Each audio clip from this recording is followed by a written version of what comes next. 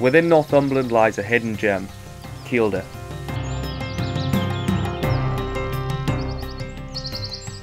Concrete skylines are replaced by green vistas of pine. Out of the reaches of mobile signal lies the largest man-made forest in Europe and the largest reservoir in the UK.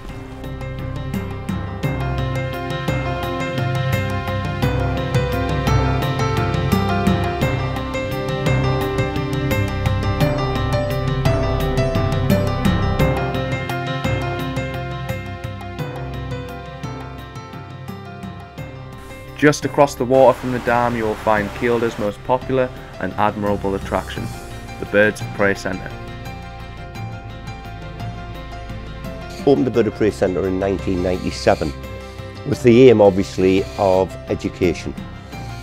We get several thousand visitors each year.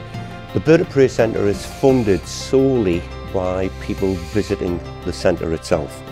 We don't receive any grants of any description. So as you can imagine, you get a bad summer.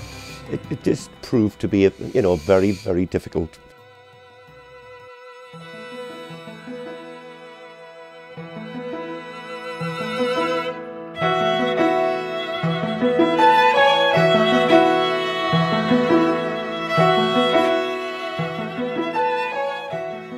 All the birds we have, as I mentioned earlier on, are bred in captivity. So all the birds we have to buy.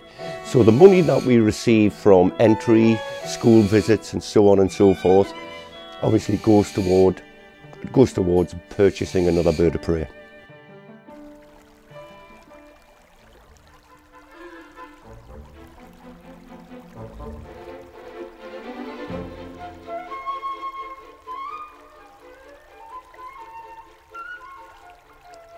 The centre is also home to a family of wallabies, living in harmony with a pair of fallow deer.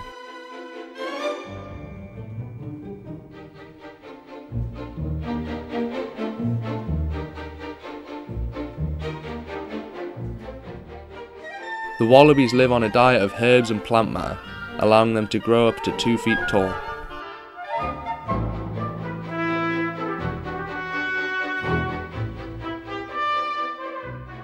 Their docile appearance is a facade. They are in fact a strong and agile member of the marsupial family. In 2011, the perimeter fence of the centre was cut, resulting in an escaped wallaby which was sighted leaping over this wall.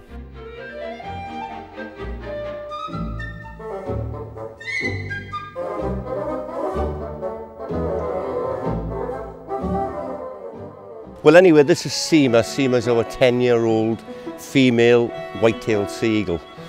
Seema was actually bred in Russia. She was then at the age of 3 months sold to a bird of prey centre in Austria. They kept her for 3 years and then put her up for sale. And then obviously we got the opportunity of buying her. Like all the birds that we have at the Bird of Prey Centre, they've all been bred in captivity. I'm sure everyone's aware it's against the law to take any bird from the wild. Exactly the same, it's against the law to take their eggs from the wild.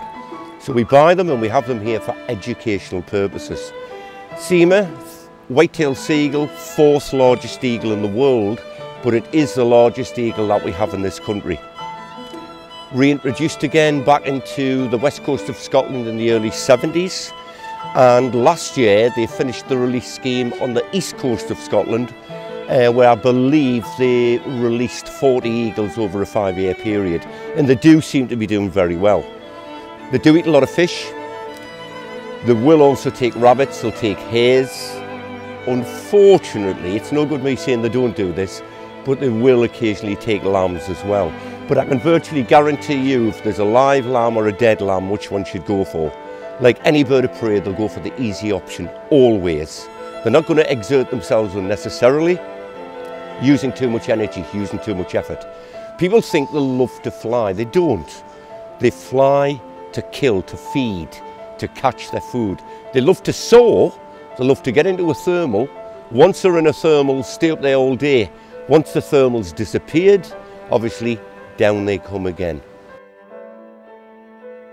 Kielder Birds of Prey Centre is proof of how humanity and nature can coexist.